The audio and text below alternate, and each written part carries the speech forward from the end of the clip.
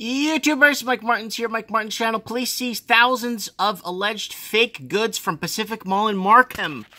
For those that are watching from the Commonwealth, Markham is in Ontario. So, what is going on here? File photo, York Region Police execute a search warrant at Pacific Mall in Markham on June 27, 2018, looking for counterfeit goods. So why is this article coming up on today's date? Let's find out.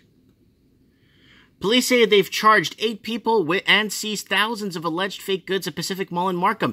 York Regional Police say they began investigating complaints about alleged counterfeit luxury clothing and handbags being sold out of the mall.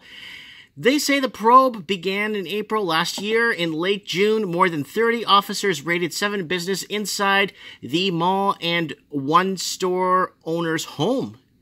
Oh, wow. Police say the investigators met with representatives from numerous companies, including Adidas, Louis Vuitton, Dwar, and Givenchy. I don't even know if I said that right.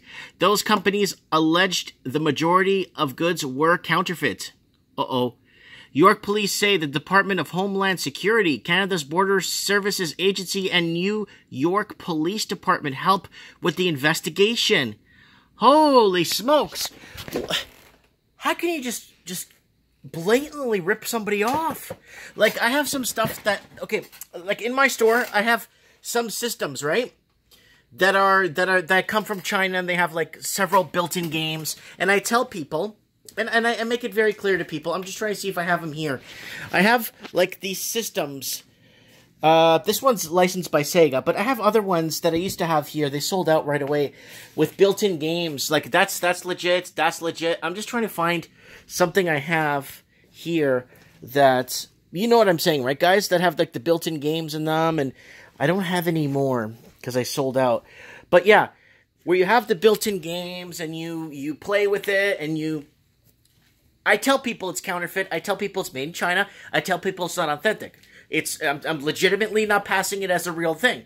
Obviously, you can. It's kind of hard, right, when the instructions come in Chinese.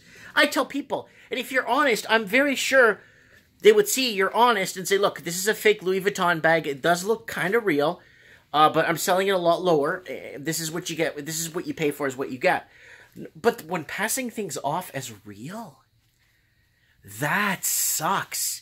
The consumer must be stabbed, like, the consumer is stabbed in the heart when you do that. As a consumer, I feel like this, it's like, why would you do that to me? It's like, it's phenomenal.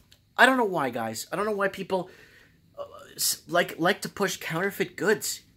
It brings the brands get involved, and then now you're looking at huge lawsuits and stuff, and then they raided somebody's home.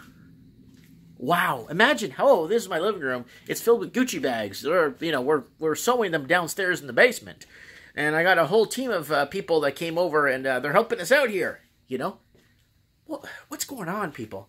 Let me know what you guys think. Comment below. Thanks for watching.